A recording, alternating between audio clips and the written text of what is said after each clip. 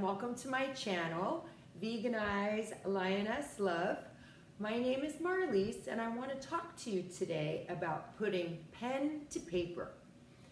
Writing not only is a form of being creative, it is a wonderful outlet for getting your feelings out, feeling free and feeling better and releasing everything that's stuffed down deep inside of you.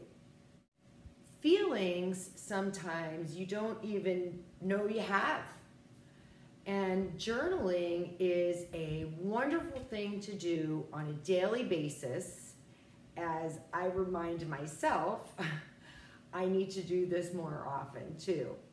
With all the change going on, I myself have lapsed in my journaling. It is so amazing and so wonderful, and you get out more than if you speak it. So a quick story. I was in the market the other day, and the young lady that was bagging my groceries was saying she was on a activities committee at school that she loved, and they have canceled it for this year because of COVID.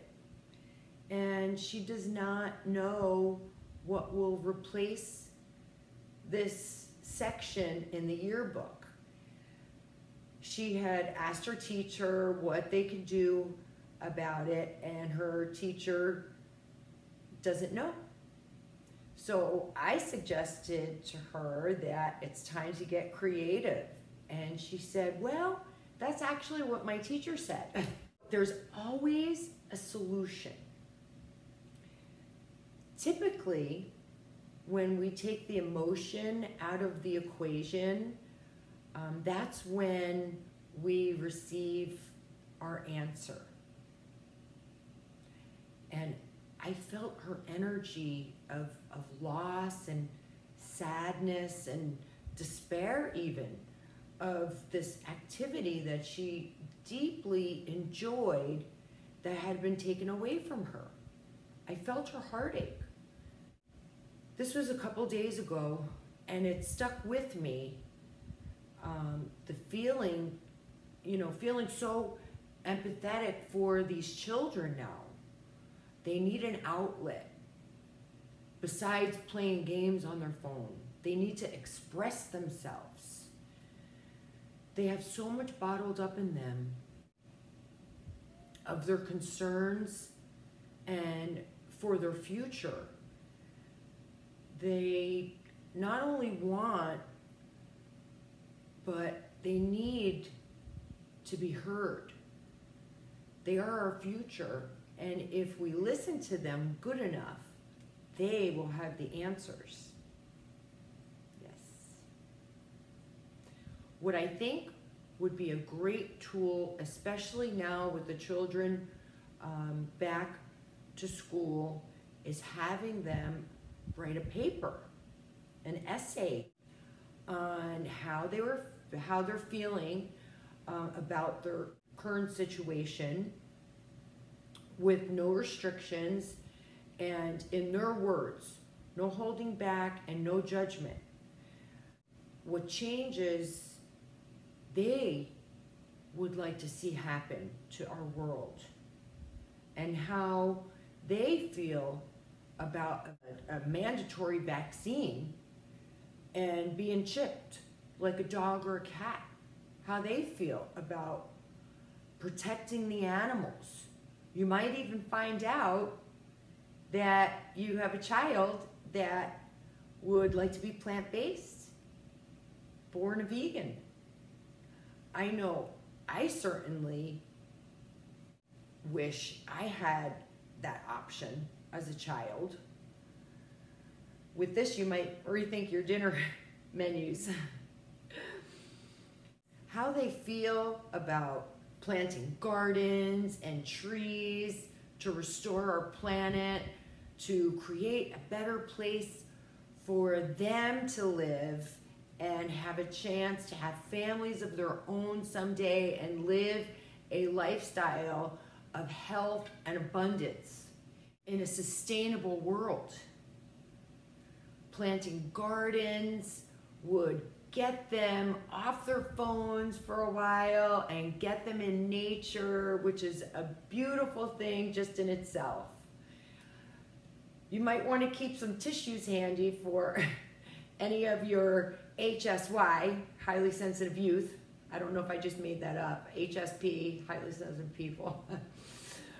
Those who are sensitive will be your empathic children, and they are the ones that will have the true solutions moving forward.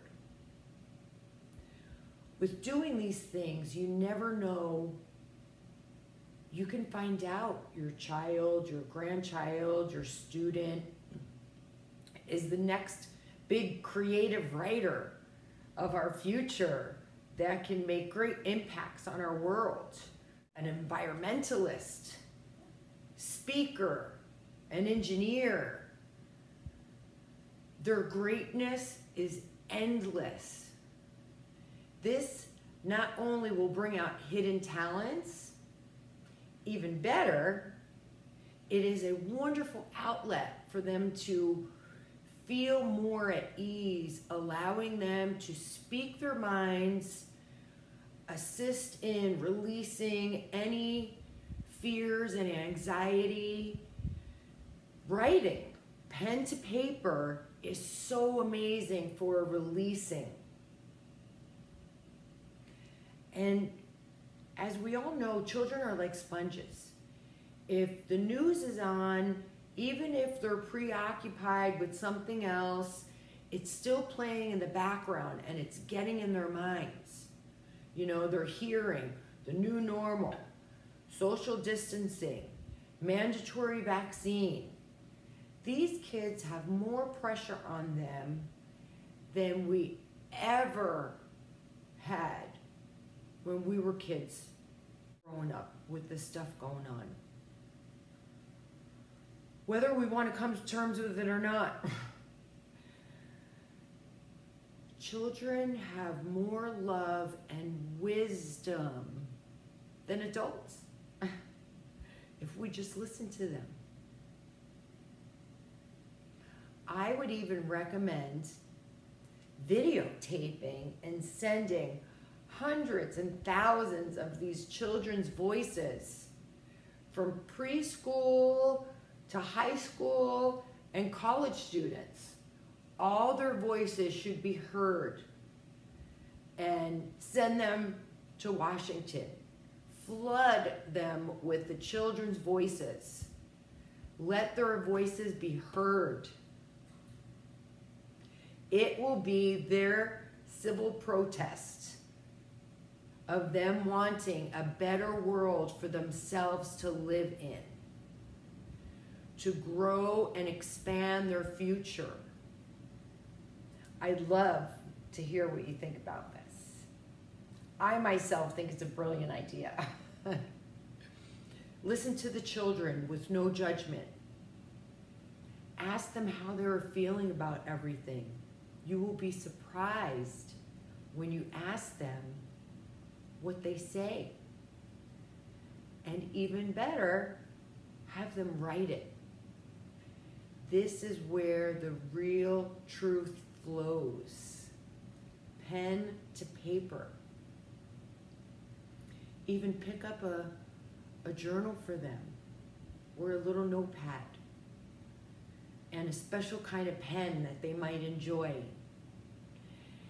And on the first page, you can even write something in there like, this is for you to write your feelings, whether you're happy, sad, frustrated, confused, joyful, whatever you want to get out and express with no judgment from anyone. These are your precious words that are valued. You are loved and you deserve to express yourself. Thank you so much for tuning in. I appreciate you all, and check out my Health is Wealth printable ebook with inspiration and printable healthy food lists. The link is below. And I added a video, I'll add it here, of a delicious, hearty dish that won't leave you hungry. I will add the link below also. Check out my website for awesome graphic tees. I'll add that link below also. And I have new ones and more coming. And I appreciate you all very much. Thank you so much for tuning in again. And have a wonderful, great day. Much love and much light. Thank you.